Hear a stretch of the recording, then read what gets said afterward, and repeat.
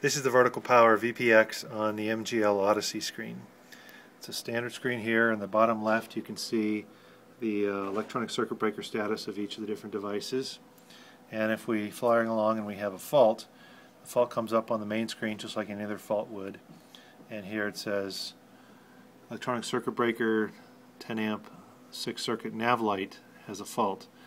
So what we'll do is over here you can see the F keys. Now F4 is the ECB, so we'll press that, and now it brings up a list of all the electronic circuit breaker circuits, and it selects automatically the one that's faulted. So you can see the nav light has a current fault. So we'll go ahead and press 1 here on the keypad, and that will reset the fault.